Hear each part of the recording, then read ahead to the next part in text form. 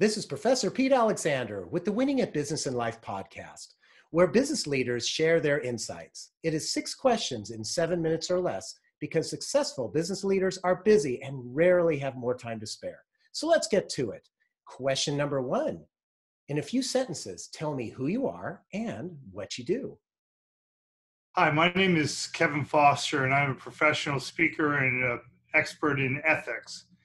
I travel the country helping financial professionals primarily, but any profession that requires ethics in their business, help them make better ethical decisions and stay out of prison. Excellent. Kevin, thanks for being with us. Question number 2. What's the best thing about working in your industry?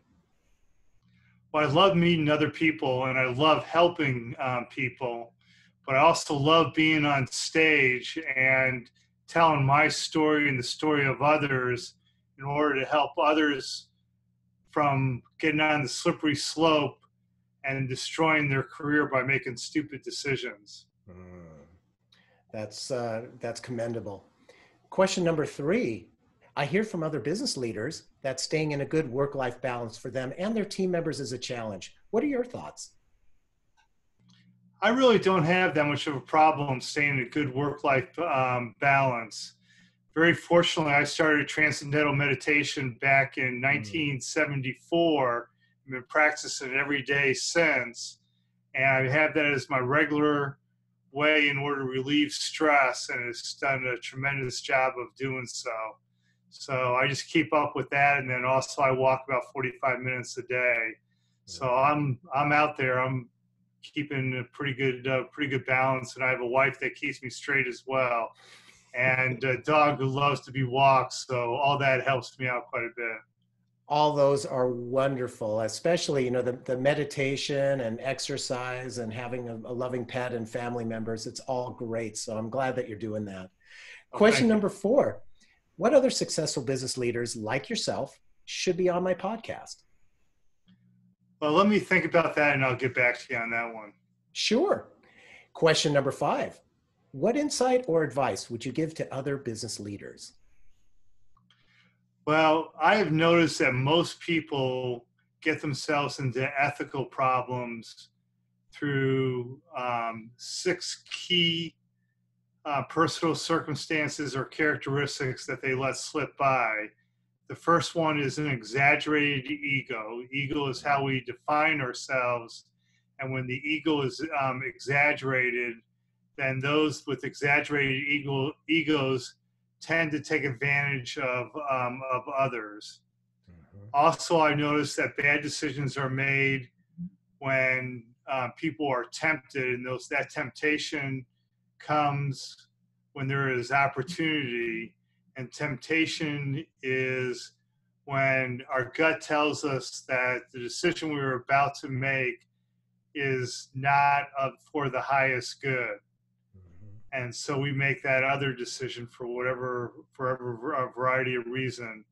The next one, those bad decisions are made when we were hijacked by outside pressures, whether it be drugs or alcohol or financial or workplace pressures.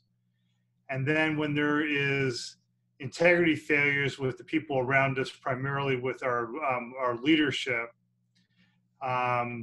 leaders are primarily responsible for setting the ethical tones within their organizations, their integrity tones. And if they fail to do that, then the whole organization can really slip into bad ethical choices. So that is very, very important. Also notice that bad ethical decisions are made when people do not consider the consequences of their actions. I've noticed that the more that victims are distant or abstract, the more likely that someone will make a bad ethical decision.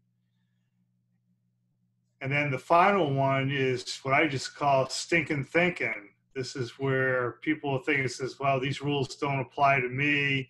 I'll never get caught. Everybody in my industry does this, that type of thing. And those are the problems that financial professionals, or a lot of other professionals for that matter, run into on almost a daily basis. Interesting. Of those 6, I'm curious, which one of the 6 do you think you see most frequently?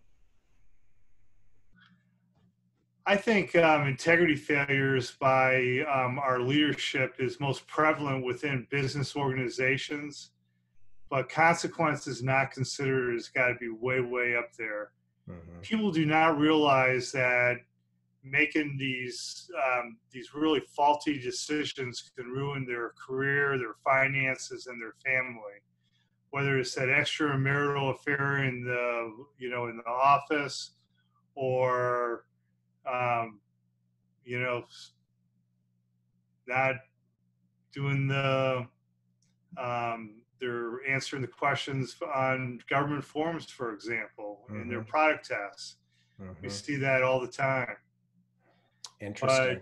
But, so it's really up to our leadership in order to set the ethical tone within an organization. But by the same token, it's up to the individual employee to consider the consequences of all their actions and act accordingly. Thank you for that. Very sound advice. And question number 6, tell me about your first job.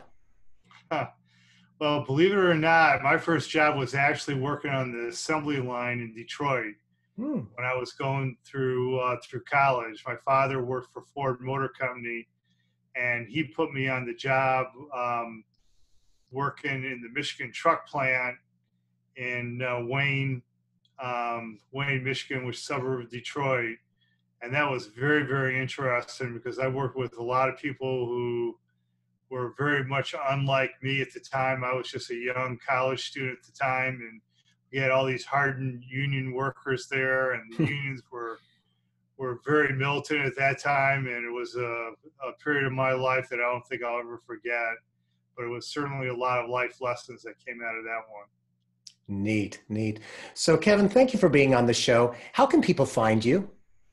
They can find me at johnkevinfoster.com. I go by Kevin, but my first name is John. So remember, johnkevinfoster.com. And I have some great video out there, and there's some free advice out there as well. Read my blog and connect with me on my social media as well. Excellent. Well, this is Professor Pete Alexander with the Winning at Business and Life podcast. For more insights and ideas, please go to LinkedIn, YouTube, or Facebook and search for Winning at Business and Life podcast. Thanks for listening.